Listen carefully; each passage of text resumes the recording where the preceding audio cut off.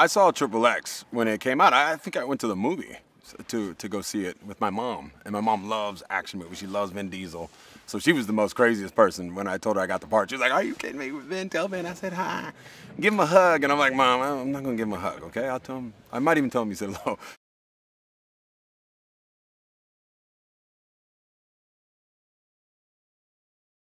Paul Donovan, the part I play, is working for kind of like the head guy, military for Jane Mark, who is Toni Collette. And I'm basically like her enforcer. I do all her dirty work, whatever she tells me. So I'm kind of a good guy until the end. I'm kind of also Vin's or you know, Xander Cage's nemesis throughout the movie. And then at the end we have a big fight scene, which is a lot of fun.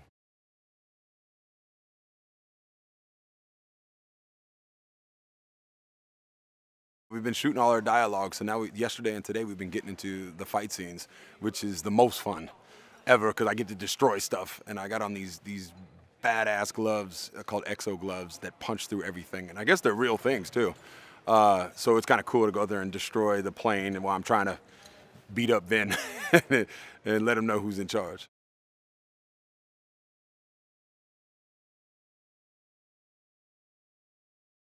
We're both so big, you know, Vin and I. So when we're fighting, you know, that little space, it's getting hot in there, but I think it makes for even better action sequence because he's so graceful and he can move so well, and he's been doing this for years, and I have my football background. So I think it's shaping up to be an incredible fight scene that we have. You know, he's not only fighting me, he's fighting my troops.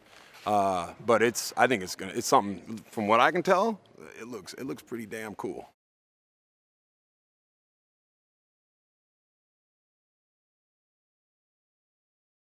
There's like 3 or 4 of them because we go through it. Like I'm punching through the plane, through monitors, through chairs, and so they're taking a little beating. So they made a bunch of them, and the really shiny ones, when they get a nice close-up, is made from metal or steel, whatever it is. And then the ones that we use for everything else is kind of made of plastic. But we keep having to stitch it up because I've been kind of going hard on it. I think maybe I'm having a little too much fun.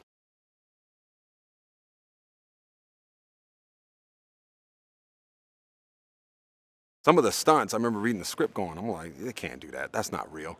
And then I remember Bobby Brown, the stunt coordinator, he comes up and he's like, there's really bikes that drive on water. And I'm like, are you serious? And he showed me on YouTube how it happens.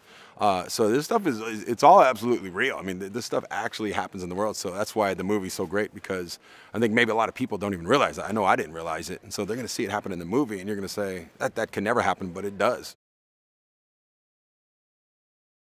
Hey Lisa here with some behind the scenes facts for you. The character of Gollum in Lord of the Rings was digitally created by using 13 cameras pointed at different sensors attached to actor Andy Serkis's costume. Now the high-speed Phantom camera used in The Hurt Locker from 2008 had a capability of 2,000 frames per second. Now keep up to date with all the latest releases by subscribing to our channel and checking the notification bell. See you next time.